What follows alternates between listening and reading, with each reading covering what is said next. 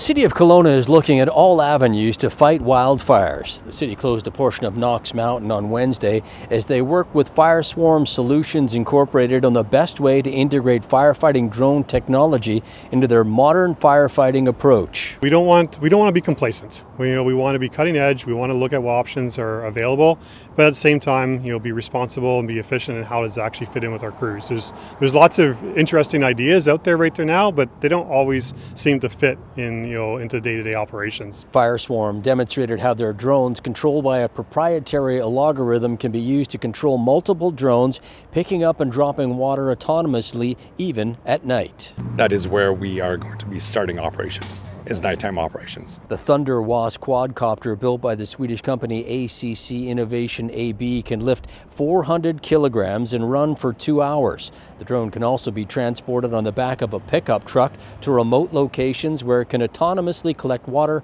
and dump that on a wildfire. It's essentially showing our solution concept, having multiple drones flown by our swarm algorithm, picking up water autonomously and dropping off water autonomously, and showing how the concept will fit within the fire department at a later date. Helicopters are one of the most effective wildfire firefighting tools, but they're also one of the costliest. The cost of operating these machines is a fraction than that of a helicopter. They're flown by a single pilot able to operate 5 machines at the same time. So you can understand the economies of scale when it comes to operating multiple of these machines, and especially able to fit in a niche where flying at night is simply unsafe for pilots right now. We're at this point in society where the old adage of allowing a fire to burn out of control because it's not close to an urban area is simply not working anymore.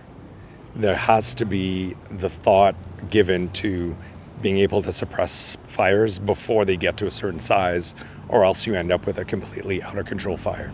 Delorier says his first drone should be operational by this fall. He also says the hope is to have his drones mapping, detecting, and fighting wildfires in BC by the summer of 2026. Rob Gibson, Castanet News, Kelowna.